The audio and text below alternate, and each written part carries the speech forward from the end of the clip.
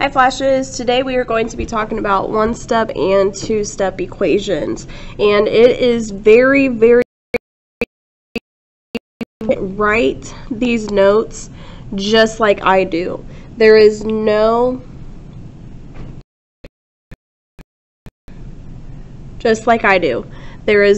other way to solve equations besides showing the proper algebraic steps. So I'm going to teach you guys how to show the proper algebraic steps so that you guys can make sure that you are going to get full credit on any quiz or test that we take that deals with equations. Okay? So when you solve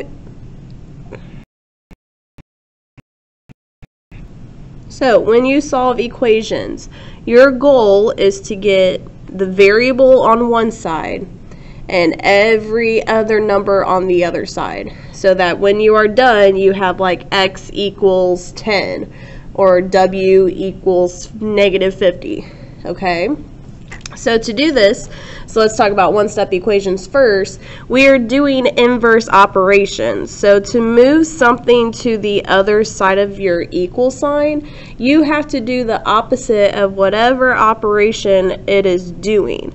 So for example, we have our variable m, which means if we want to get the variable by itself, we have to move this plus 12 over to the other side. So if we want to move it over to the other side, we have to do the inverse operation of adding. So the opposite of adding would be subtracting. So my one step is to subtract 12 from both sides of my equal sign. And again, you have to show this step. You have to show me that you are subtracting 12 on both sides of the equal sign. You cannot show me subtracting 12 on one side because that is not proper algebraic steps. You have to think of like a scale. So if you take 12 away from one side of the scale, you don't have an even scale anymore. So to get it back even, if you take 12 over here, you also have to take 12 over here as well. Okay? After this, your plus 12 minus 12 gives you 0, so those just cancel. You bring down whatever you have left, so in this case we're just left with m, and then you solve this side over here. So 10 minus 12 gives us -2. So your answer here is m equals -2.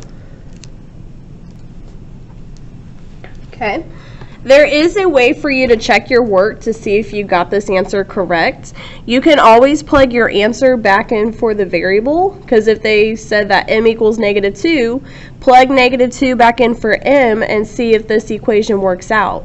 So if you were to take -2 plus 12, does that give you a positive 10? It does, so you know that you did this correctly. Okay. Alright, so let's move on to the next one. So I like to draw a line right where my equal sign is, just to help you guys remember that whatever you do to one side, you have to do to the other side. So this line kind of like creates a wall, so you just make sure that you're doing steps on both sides. So you always want to look at the side that the variable is on. So if you see here, the variable is on the right side now. So whatever side the variable is on, you need to move everything else that's on that same side of the variable over to the other side. So in this case, we need to move this -9, okay, so that we can get g by itself. So to get rid of that -9, you have to do the inverse operation of subtracting. So the opposite of subtracting is adding. So what you would do is you would add 9, once again, to both sides of the equal sign. There is no other way to do this, so please, please, please make sure that you guys are writing down the proper algebraic steps just like I am. Okay? So your -9 plus 9 will cancel because that equals 0. You just bring down whatever you have left, so in this case we're just left with g on the right side. You want to keep it on the right side. And then over here you're just going to take -2 plus 9, and -2 plus 9 gives you a positive 7.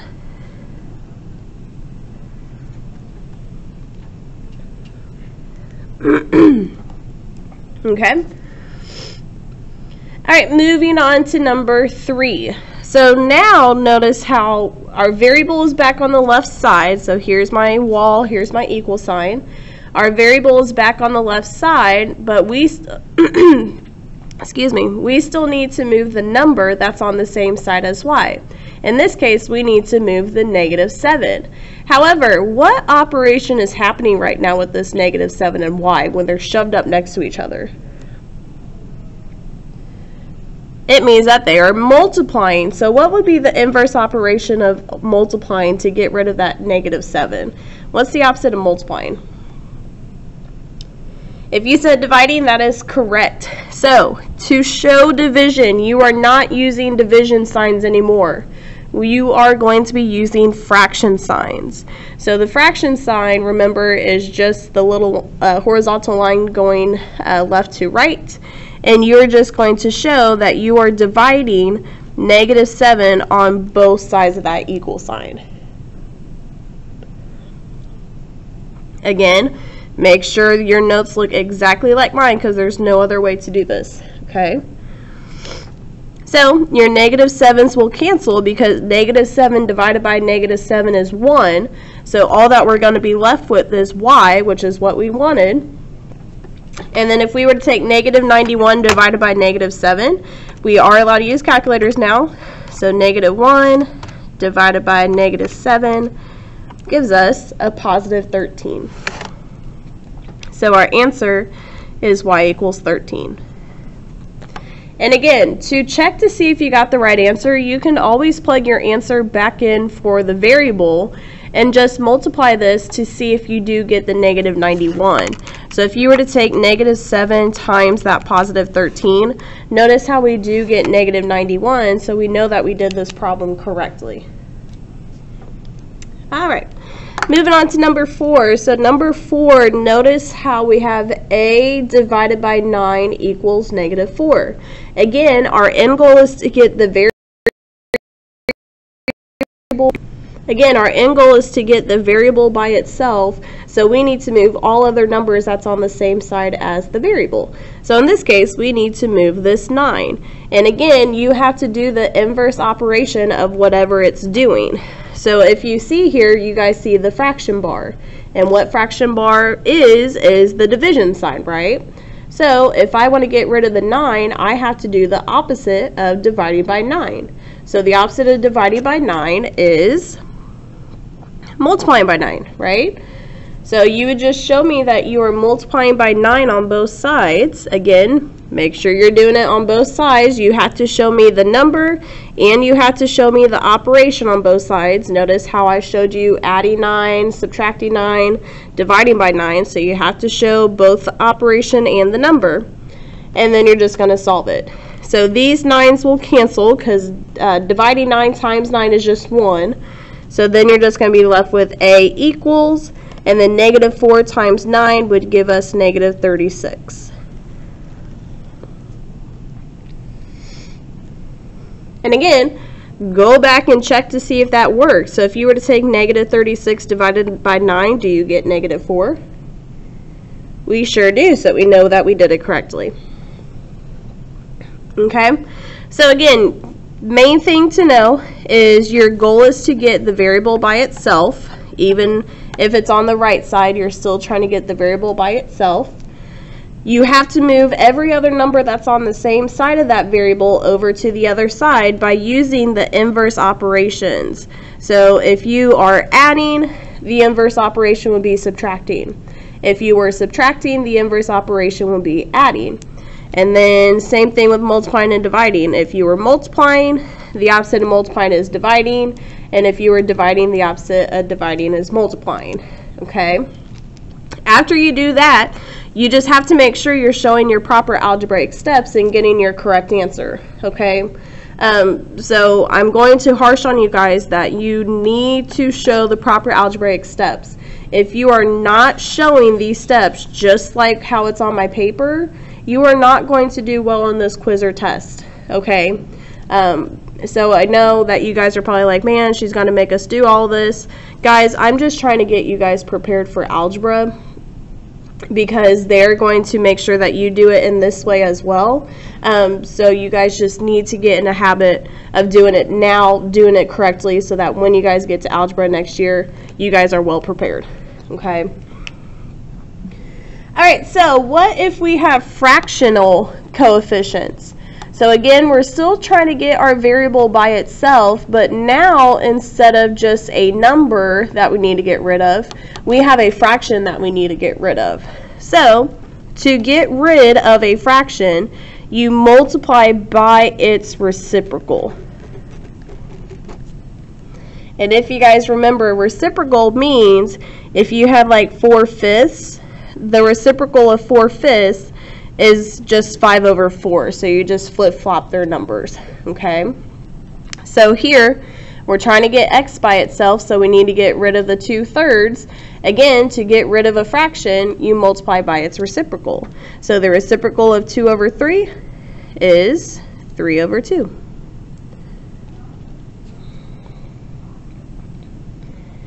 So when you multiply a number times its reciprocal, they cancel out because it gives you 1.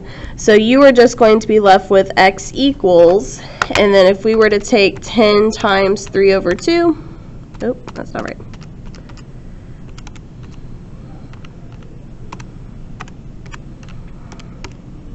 There we go, we get 15. Okay, so x equals 15 here. Alright, so let's try the next one. So again, we need to get the variable by itself. So we need to get rid of everything else that's on the same side of the variable. And we see a fraction. So to get rid of that fractional coefficient, you just multiply by its reciprocal on both sides. So your 4/9 cancel because that equals 1. And you're just going to be left with -8 times 9/4. And you would get -18.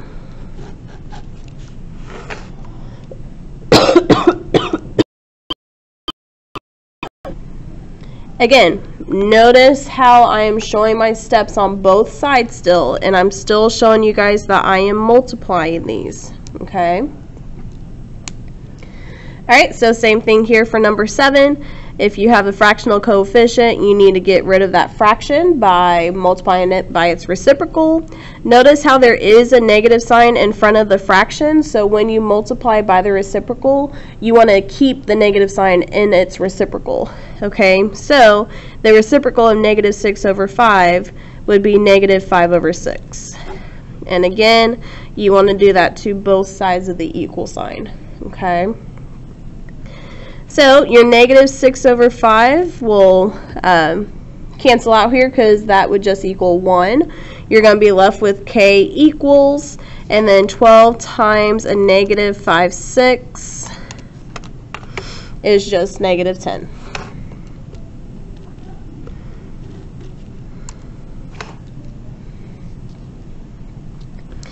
Alright, and last one here. So same thing.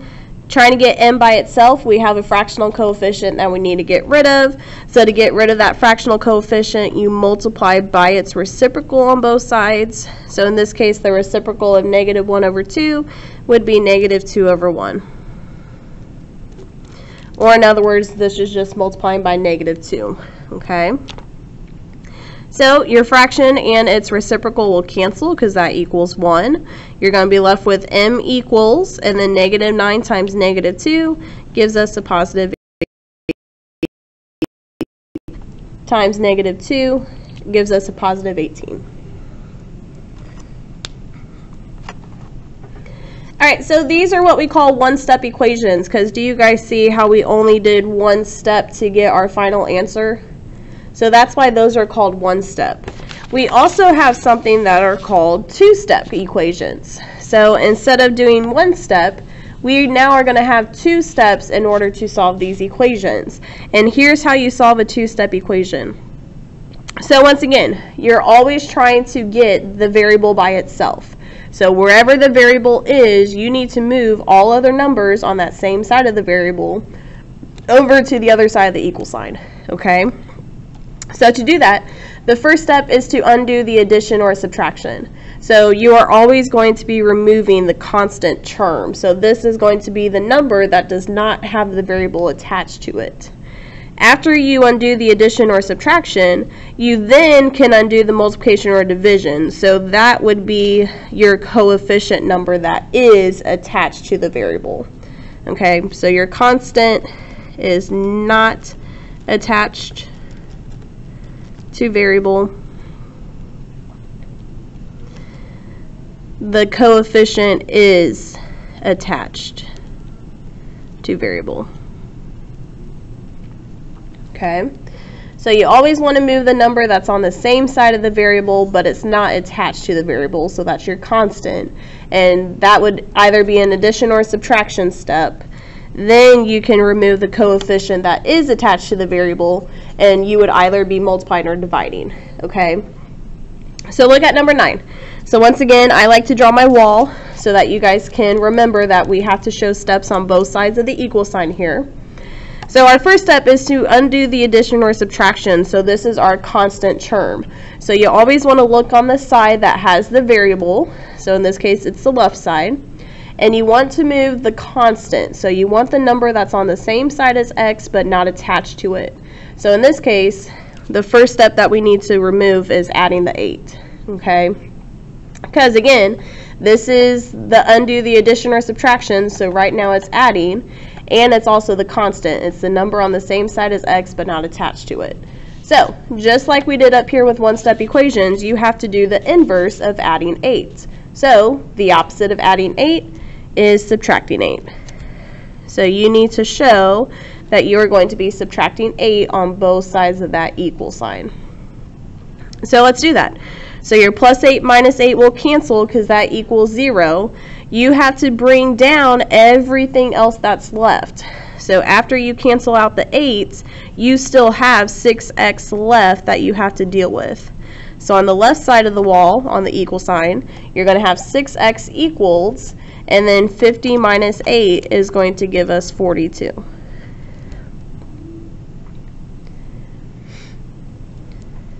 Now notice how the variable is still not by itself, so that's why this is called a two-step equation, because we just did our first step and now we're going to have to do another step to get x by itself. So this is when we have to undo the multiplication or division, so we have to remove the number that's attached to the variable. So in this case, the number attached to the variable is 6, so we have to remove that. So this goes back to our one-step equation. What operation is happening right now with the 6 and the x when they're shoved up next to each other? They are multiplying. So if I need to get rid of that 6 and move it to the other side, I have to do the opposite of multiplying, which is dividing. So I would divide by 6, divide by 6. So my answer here would be x equals, and 42 divided by 6 gives me 7. And that is how you solve a two-step equation.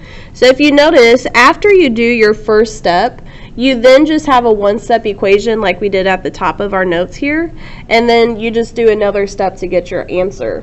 And as always, you can always plug your answer back into the variable and solve this equation to see if it works out. So if you excuse me, if you were to take 7 and plug it in for x, you now have 6 times 7, which is 42, and then 42 plus 8 does give you 50, so you know you did it correctly. Okay, so let's try the next one. So same thing, you are trying to get the variable by itself, so you are going to have to move every number on the same side of the variable over to the other side. And the first number that you want to move is the number that's adding or subtracting. Or in other words, it's going to be the constant, so it's not going to be attached to the variable. So in this case, the number that we need to move here is the minus 5 first. Okay? So to move it, you have to do the opposite of subtracting. So what's the opposite of subtracting? It is adding.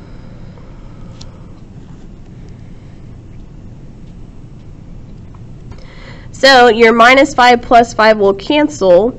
You're just going to be left with this 2n equals, and then your 11 plus 5 would give you 16.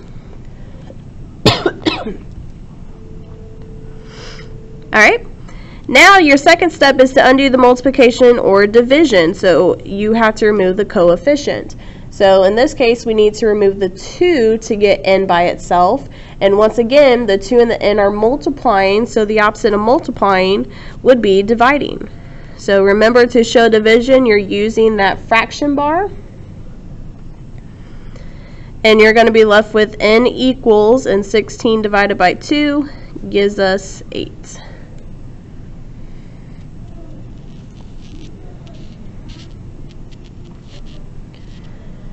Alright, so let's try a couple more here. So I like to, again, draw a line where my equal sign is so I can tell where both of my sides are going to be at. You always want to look on the side that the variable is on, so notice how the variable is on the right side now. And the first thing that we need to undo is the addition or subtraction, so the constant. So the number that's not attached to our variable here is the 9. So the opposite of adding 9, to move it over to the other side, is subtracting 9. And then you just solve this. So 13 minus 9 is 4. Notice how your plus 9 minus 9 over here will cancel. So you're just going to be left with that negative 4k, so you just have to bring it down. And then our last step that we have to do to get k by itself is move this negative 4 over to the other side. So again, the negative 4 and the k are multiplying, so the opposite of multiplying is dividing. So 4 divided by negative 4 is negative 1, and then over here we're just going to be left with k. So our answer is negative 1 equals k.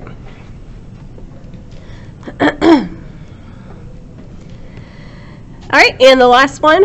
So the number that we need to move first, again, is the number not attached to the variable, but it's on the same side as the variable. So in this case, we need to remove the 7. So notice how there's no operation before the 7, but since this 7 is positive, you can kind of think of this as like an adding 7 since it is positive.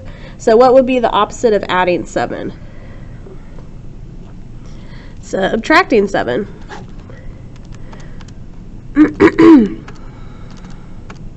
So your plus 7 minus 7 will cancel. Now please be careful about this. I told you guys in class that you need to start realizing that minus signs are negative signs, because if you were to bring down just the 3y, that is not correct. Because notice how there was this minus sign in front of the 3y here. So this 3y is actually a negative 3y. So when you bring down the 3y, you also have to bring down that subtraction sign to indicate that this 3y is a negative. So just make sure that whatever is left after you cancel out something, you have to bring down that whole thing, okay? So that is one of the main mistakes that students make all the time. So that's why I'm trying to stress to you guys that minus signs are really just negative signs, okay?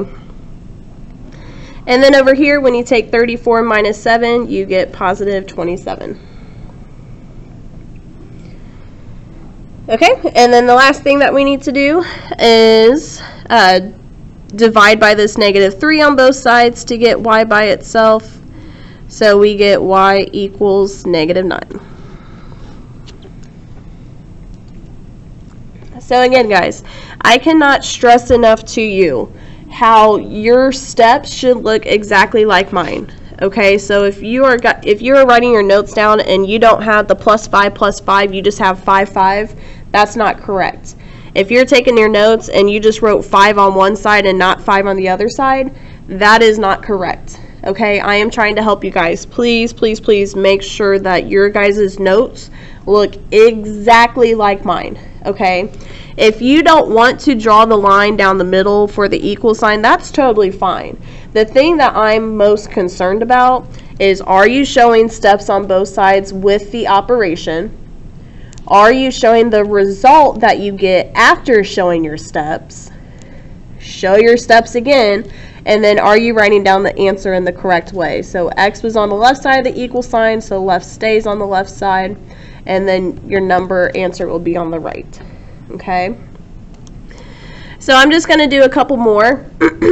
So on the back side here, we still have some two-step equations.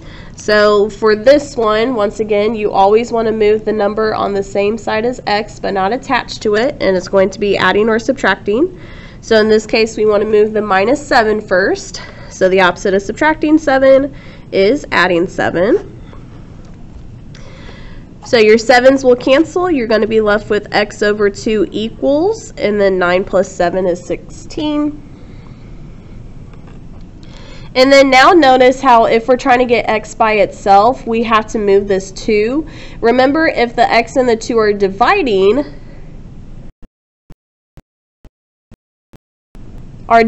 because there's that fraction bar, the opposite of dividing by 2 would be to multiply by 2. So after you do that, your 2's will cancel. You're going to be left with x equals, and then 16 times 2 gives us a positive 32. Morning, Jacqueline. All right, so let me do this one now with you since we have a fractional coefficient. So same thing, always move the number on the same side as x but not attached to it. So here we see that the 22 is the constant and it's adding. So if I want to move that 22, the opposite of adding 22 is subtracting 22. So your plus 22 minus 22 will cancel. Again, you have to bring down everything that's left, so we still have the 3/5 x give us 6. And then now we just have a one-step equation with a fractional coefficient. Remember, to get rid of that fractional coefficient, all that you have to do is just multiply by its reciprocal on both sides. So then you are going to be left with x equals 10. Okay? All right. I am going to skip these ones because I may have my students do these ones for homework tonight. So just make sure you guys check my Canvas page or check your teacher's Canvas page for what the homework is. So I'm going to skip those 4. And I do just want to do one of these examples. So you guys may see a problem that looks like this, which is totally different than what we have been doing. So in these examples, they are different in that the multiplication and division must be done first and then followed by the addition or subtraction. And the reason why this is because they start us out with a fraction. So we want to get rid of that fraction by multiplying by the denominator on both sides. So in this case, to get rid of this dividing by 8, you can just do the inverse of dividing, which is multiplying. So that then your 8's can cancel, and you're just going to be left with x plus 11 equals, and then negative 3 times 8 is just negative 24. Okay, so that's why we do that. So if you see a problem like this, just make sure that you have to get rid of that dividing by 8 first by doing the inverse of dividing, which is multiplying, and then you're just going to be left with the numerator equals whatever this is. Okay. And then after that, you just have a one-step equation. So again, to get x by itself, you do the inverse operation of this adding 11, which is subtracting 11. And then you're just going to be left with x equals negative 35.